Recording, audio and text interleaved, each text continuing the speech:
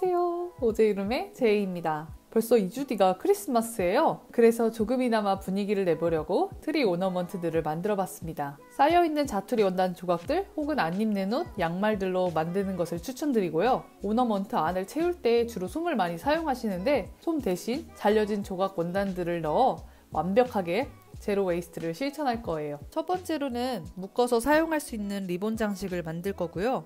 두 번째는 귀여운 오너먼트 장식들과 오렌지 장식을 만들 거예요. 그리고 마지막으로 큰 리본을 만들어 볼 예정입니다. 자, 그럼 오늘도 저랑 같이 제로 웨이스트 소잉 프로젝트 시작해 볼까요? 오늘 제가 사용할 자투리 조각 원단들입니다. 잔체크 원단들로는 리본 장식을 만들 거예요. 패턴에 따라 원단을 재단 후 2장을 맞대어 창구멍을 제외하고 봉제합니다.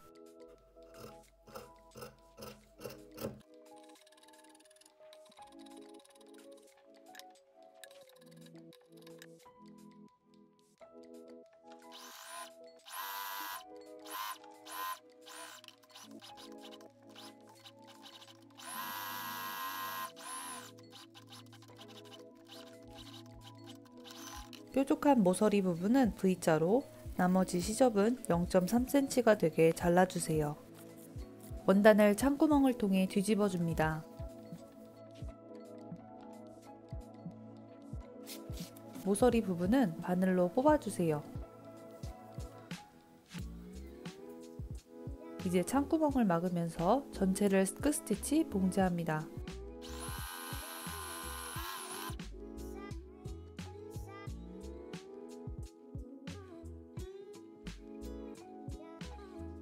이렇게 매듭 지으면 리본 한쪽이 뒤집혀지지 않아요.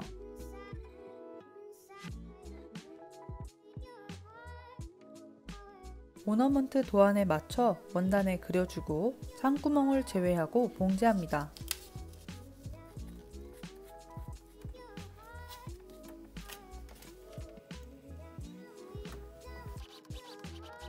오너먼트 위쪽에는 막끈을 반을 접고 물려서 봉제해주세요.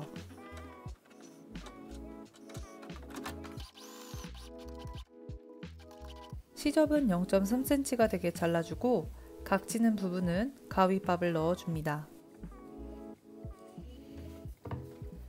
다른 오너먼트들도 마찬가지로 창구멍을 제외하고 봉제해주세요.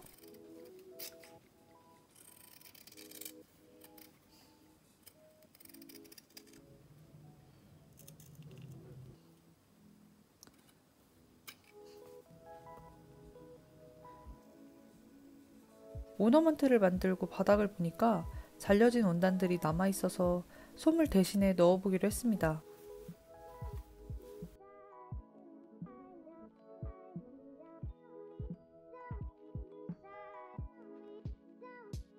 생각보다 폭신하고 제로 웨이스트를 실천하고 있다고 생각하니까 스스로 또 뿌듯하더라고요.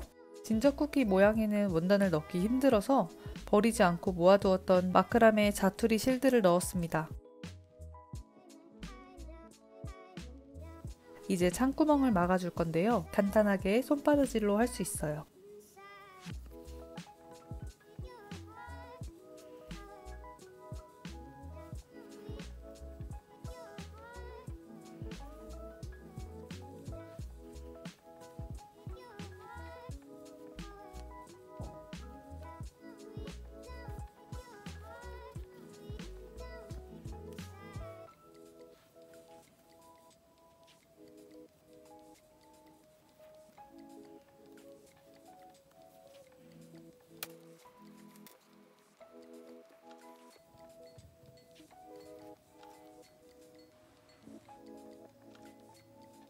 이번엔 오렌지 오너먼트를 만들어 볼 거예요.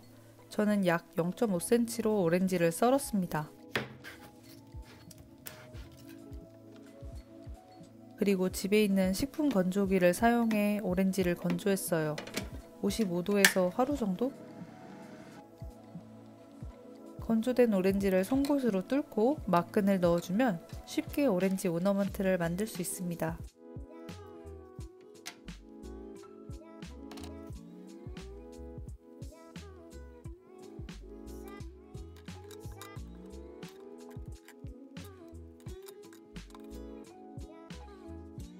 마지막으로 큰 리본을 만들어 볼 거예요. 먼저 리본 몸통인 직사각형을 창구멍을 제외하고 봉지합니다.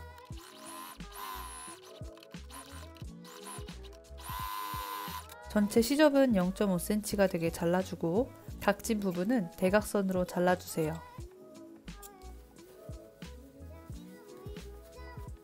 그리고 창구멍을 막으면서 전체를 끝스티치 봉지합니다.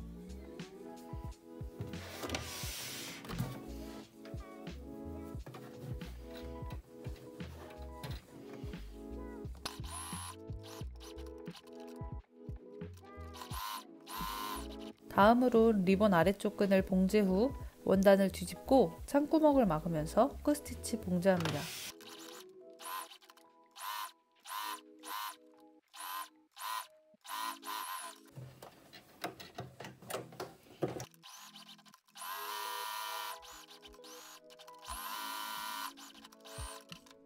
마지막으로 사각형을 2번 접어 끈으로 만들어주세요.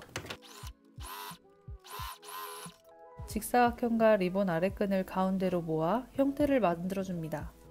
그리고 2개를 연결할 건데요. 저는 집에 모아두었던 식빵 마개를 사용했어요.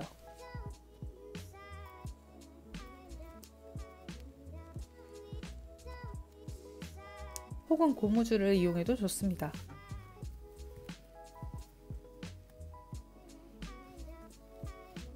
이제 고무줄이 안 보이게 만들어 놓은 끈으로 감싸고 손바느질로 고정합니다.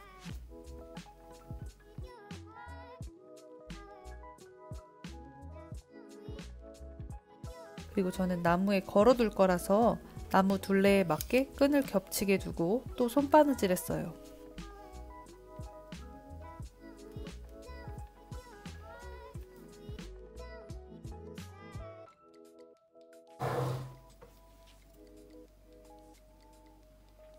저는 집 근처 숲속에서 주워온 나뭇가지들을 활용했습니다. 오너먼트들을 걸고 막끈으로 나무들을 연결하면 심플하면서 내추럴한 크리스마스 트리 완성입니다.